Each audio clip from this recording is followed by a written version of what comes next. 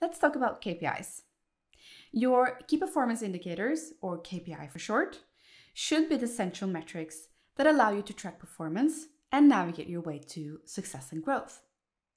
The trouble is that there are thousands of KPIs to choose from. And it's easy to convince yourself that you need to measure everything in your organization. But you need to focus on measuring the most important and influential metrics. And you should also tie your measures to your strategic goals.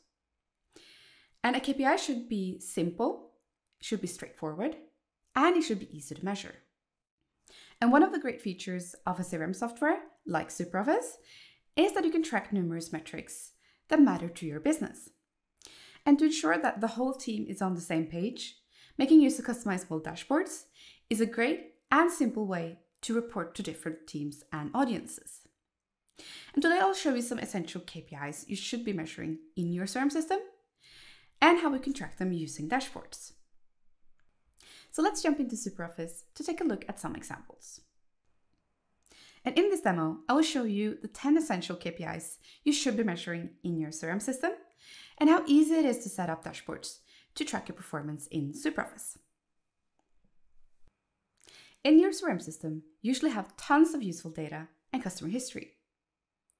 And in SuperOffice, you get dashboards so that you can quickly get started and get that overview of how your business is performing.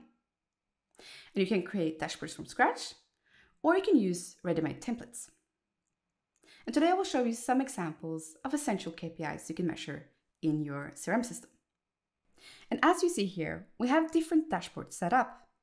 So this one, KPI dashboard, is our most important KPIs. And this is for the whole organization and it's more high level.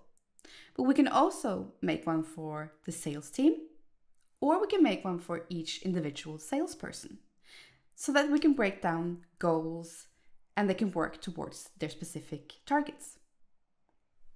But let's focus on the KPI dashboard now.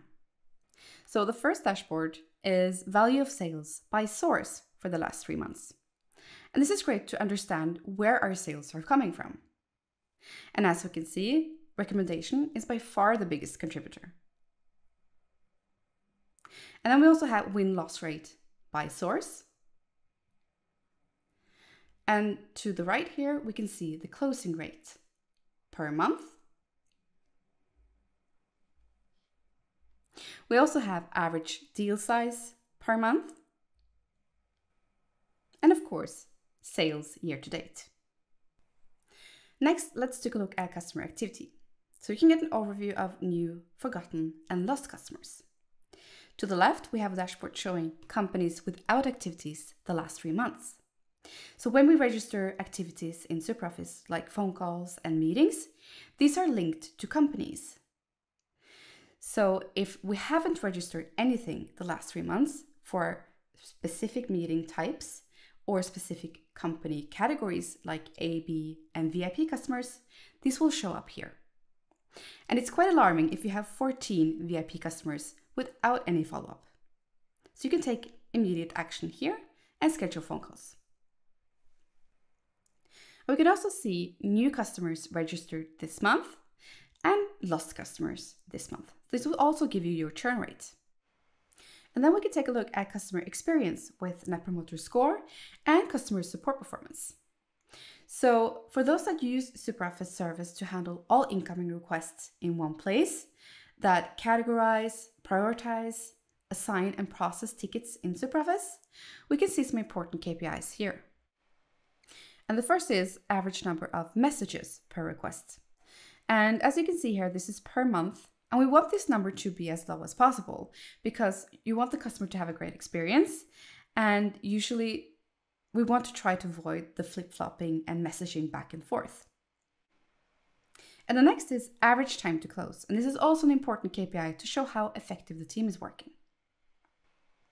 We can also see how satisfied our customers are with us as a business with average NPS score. And we can also see NPS detractors per month, passives per month, and promoters per month. Now that was some examples of essential KPIs, but there are still 2 missing.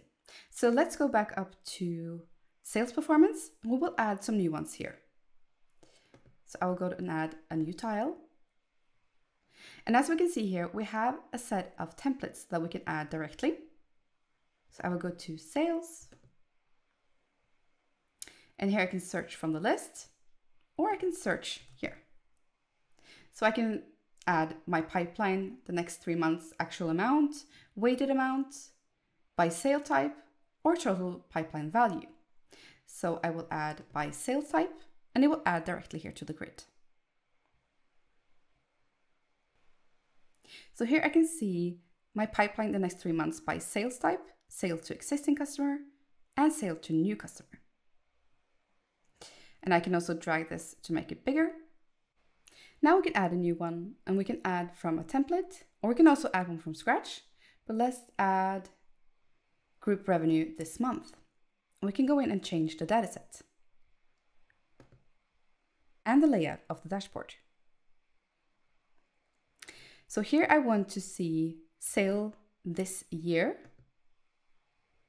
I will remove the user group, and I will add only sales to new customers or prospects.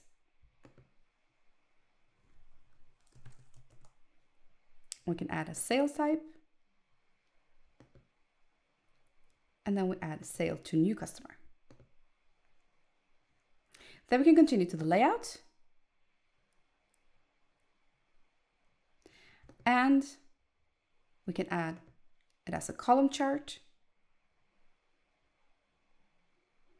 And we want to also compare it to period, previous year.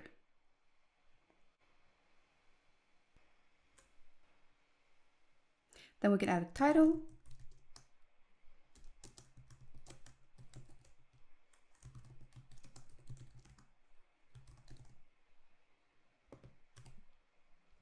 And save. We can adjust the tile. And we're done. So now we've seen some essential KPIs you should be measuring in your CRM system, and also how easy it is to set up dashboards in SuperOffice. Have a super day!